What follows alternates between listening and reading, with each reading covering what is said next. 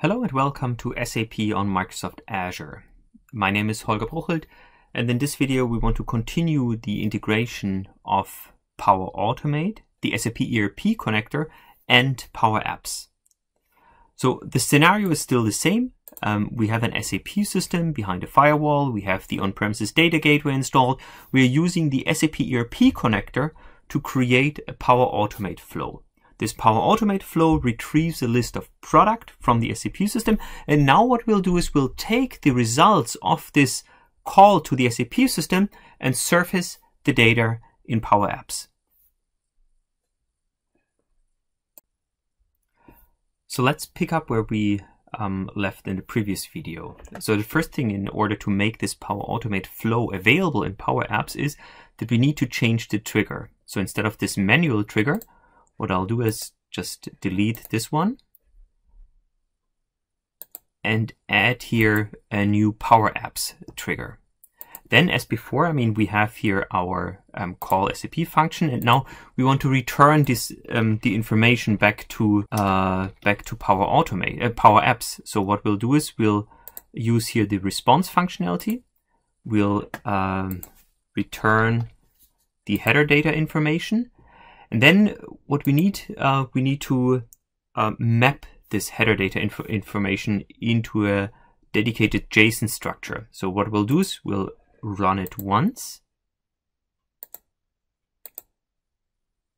And in the results here, or actually also, we should also see the results here in our response. What we'll do, we'll just take this structure here, this full response, and then here in the advanced options, we'll actually generate the JSON structure out of this sample payload.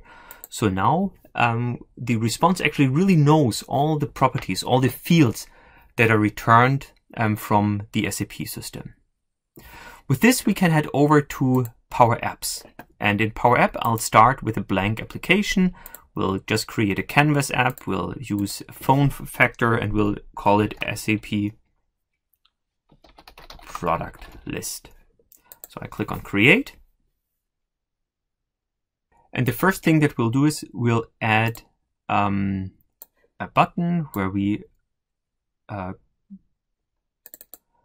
just name Call SAP, and we will map a Power Automate flow to this specific button. So here I can see a list of all the Power Automate flows that I have currently available in my environment, and I'll select the SAP ERP connection.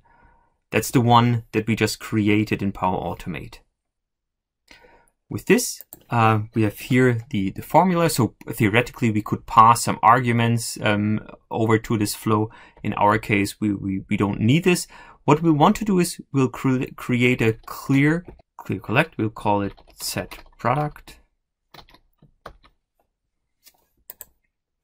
And if I just call this specific function, you can see it's loading up here. Then I can actually go here to view collections, and I can see here the list from the SAP system. So perfect. Now we have the information in this Z product collection. So the next thing what I can do is I can just pull in this virtual gallery here, and we'll bind this virtual gallery to our Z product collection. You can see it immediately tries to fetch some information, and we'll just adjust this. So instead of the category here, we'll look for the name, and you can see I have all these suggestions already. This is because our Power Automate flow returns this information to Power App in this specific case. I can do the same here. Maybe I want to do here the category, and potentially I could add a few other things. Now for the picture, what we can do is we can actually also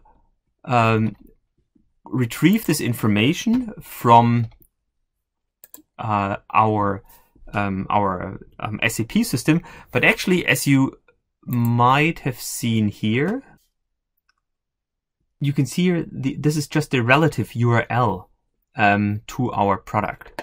So what we'll do is for the picture, we'll just do an concatenate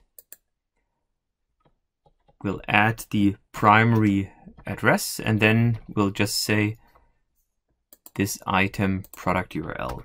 So let me just get the base server name, and you can see immediately we retrieve the images of this specific application or this specific product.